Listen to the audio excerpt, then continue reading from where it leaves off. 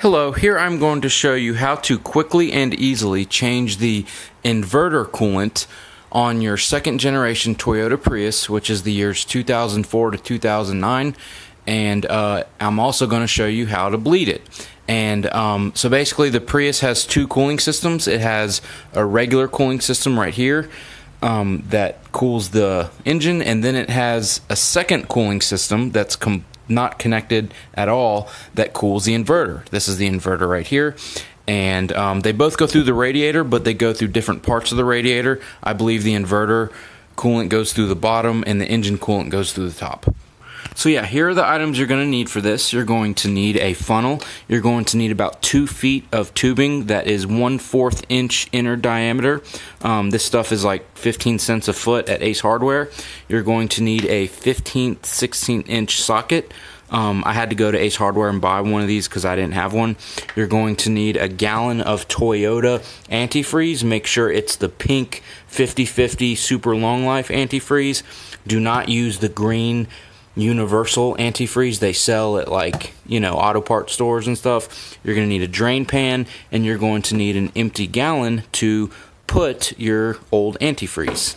I forgot to say you're also going to need a ratchet, obviously, because you have to unscrew a bolt. So this is my Prius. This is 2006. I took the front bumper off. That's for a different project I'm doing. You don't have to do that, but you're going to have a bunch of plastic paneling under here that you might have to remove. But basically, the bolt that you unscrew, it's one single bolt. It's this one right here, and it's right next to the transmission. That's the transmission drain plug, and all you do is unscrew this and let it drain into the drain pan. And also you take the cap off the coolant reservoir also first.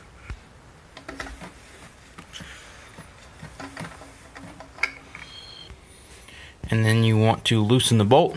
Be prepared because it is on there very tight. And then you want to go like that and slowly unscrew it by hand.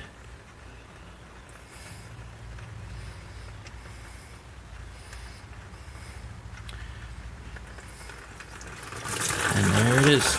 Now, the reason this is green antifreeze is because the shop that did this, the last coolant change, put the green stuff in there instead of the pink.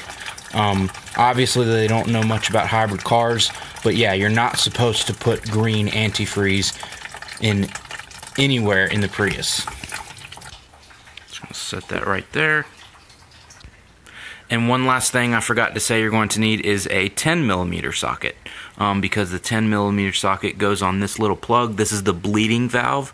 You take that little rubber cap off, and we're going to use that. Alright, so it's almost finished coming out. And now you want to take the 10mm socket and loosen this thing just slightly.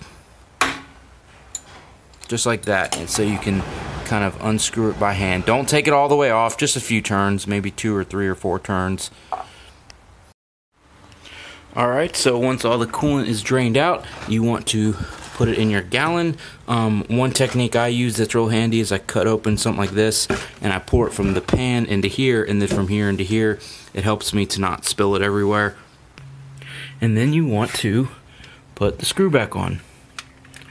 And put it on nice and tight because you're not going to take it back off. And also there's a washer on the end of this bolt. Make sure you keep it on there.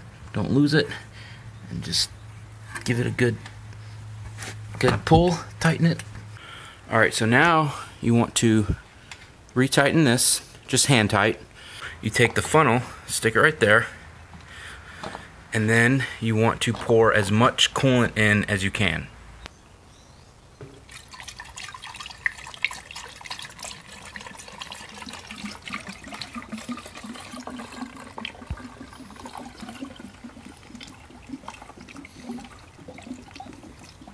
Keep going until it's all the way at the top.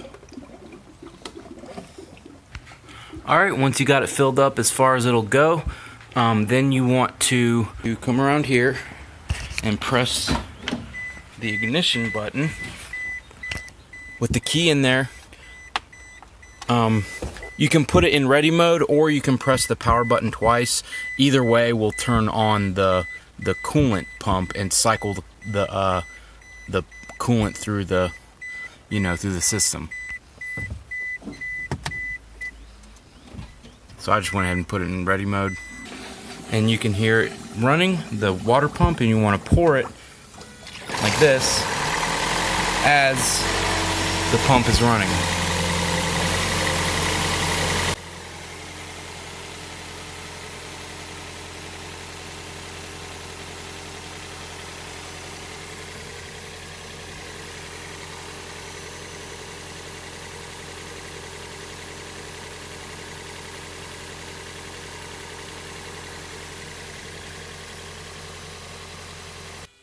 Alright, so you can get it up. I got it up to about here. You might want to do it a little bit lower than that.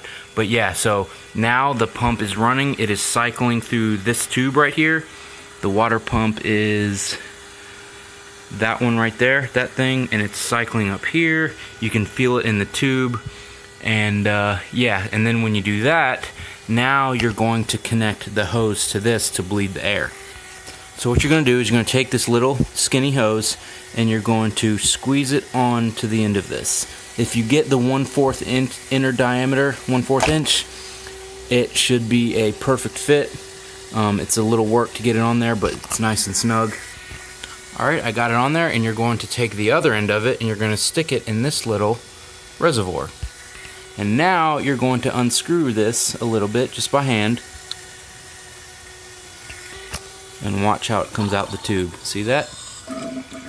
Now the coolant is running through the tube, and what it is doing is if there is any air in the line, see all those air spigots, or all the splattering?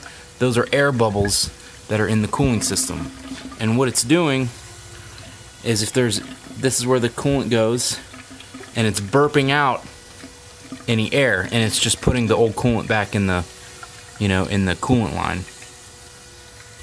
And you want to do this until this straw stops having those air bubbles and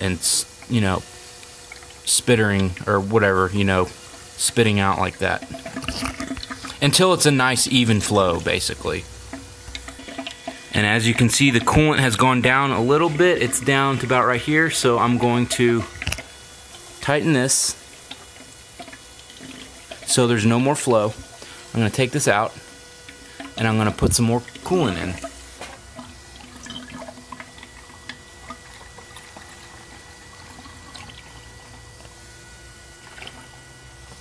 Again, you want to just bring it up to almost full, where the full line is on the little reservoir. Because right now, coolant is flowing through the system very rapidly. You can hear it.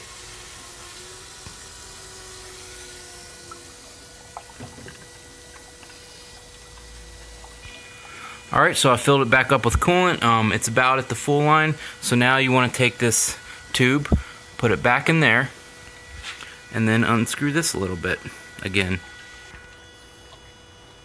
There we go, just like that. And there's the air bubbles.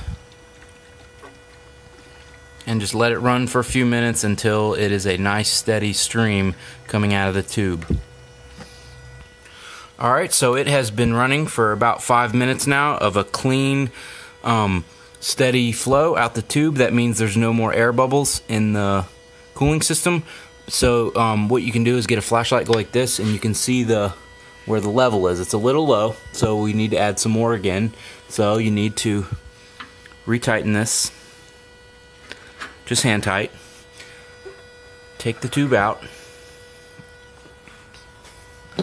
put the funnel back in, and put a little bit more in. Just top it off. Alright, and I have a flashlight. You can see that is right at the full line, so that is right where we need it. And then I would just put this back in just for like another minute just to be safe. Put the tube back in, loosen this bolt again. It can be get stuck a little bit. So there we go, we got the flow going again. Alright, after you've got a nice clean flow for about 5 minutes, I'd say, you want to go like this. You want to tighten this by hand, retighten it, pinch this off and keep it pinched like that. Keep that end right there, raise it above there and go like this. Let go of the pinch and let it, all that coolant in the tube, drain back in the reservoir. Take the tube out, put the cap back on, and you're done. That's how easy it is to change your inverter coolant. And then you take the little black rubber cap, put it back on the bleed valve, and you want to take some kind of wrench like this and tighten this. You don't want it to be too tight. You do not want to damage this bolt, or else you'll have coolant spraying everywhere. And just a little bit tighter, just like that. That's really all you need. And then with the antifreeze, what you want to do is you want to take it to some kind of auto part store that accepts old auto fluids. There's a lot of O'Reilly's and AutoZone locations that will let you have a place for you to dump old motor oil and antifreeze and that kind of stuff. Do not dump antifreeze anywhere outside or in the drain or anything, because antifreeze is especially toxic, more toxic than any of the other fluids, toxic to animals, toxic to everything. So just make sure you take it to a proper dumping location. Alright, I hope you enjoyed the video. I hope that helped. And check out my channel. I've got all kinds of other Prius videos and other cool stuff. And yeah, thanks. Have a good one.